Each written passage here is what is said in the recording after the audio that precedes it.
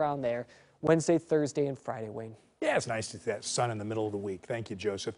All right, Blazers looking forward to the break, but not everybody on the squad is taking time off. Actually, got a couple players there that are going to be busy. Got a couple guys who are going to be pretty busy. So let's start with it. Well, it is one of the most entertaining weekends of the entire NBA season, y'all, because it is All-Star Weekend. So aside from Team LeBron and Team Durant going head-to-head in the actual All-Star game, we get to see what Portland's very own Anthony Simons is going to do in this year's dunk contest.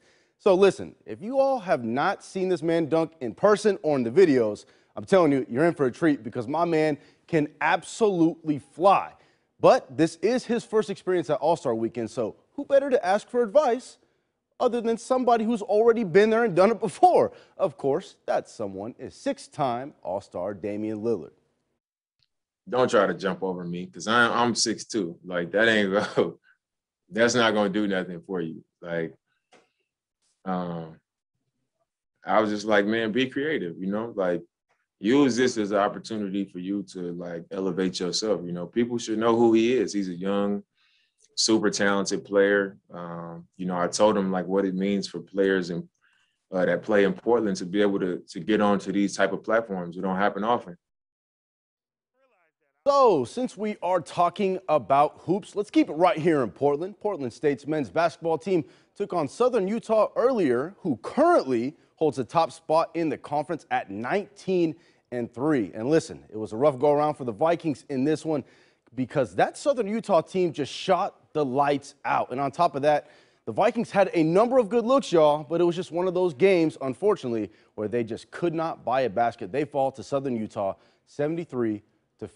All right, let's talk some women's hoops now.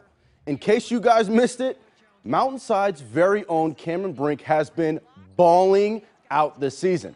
And last night she put up a monster game. She had a career-high 24 points and 11 rebounds to help the Stanford Cardinals get a blowout win over my beloved Beavs. Yes, that is very sad, I know. But Stanford reaches the conference championship game. And so now number 4 Stanford is going up against number 9 UCLA tomorrow at 5. That's going to be a good game. All right, let's change the pace a little now. As many of you guys know, high school football is back. Yes, I'm super excited for that. And today we had a matchup between the Jefferson Democrats and the Lincoln Cardinals.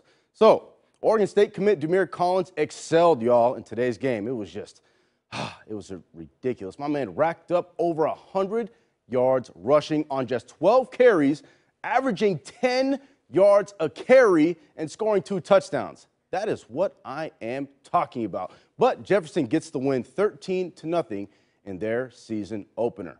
Time now to head on over to the Diamond. The Beavs sealing their 10th straight win with a walk-off single.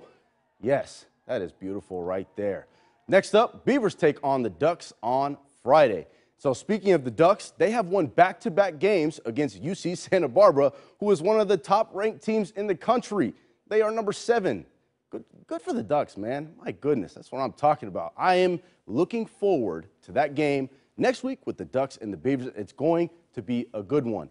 All right, Wayne. Well, it's nice to see some sports back, man. Yeah, it is, isn't it? Come on, man. Yeah. It puts me in such a good mood. I mean, you heard me yelling a couple times. Marcus, you were born in a good mood. I'm telling you. Oh, man, absolutely. All right. All the time, man. Thanks. Coming up on KOIN 6 News at 6, Portland police beefing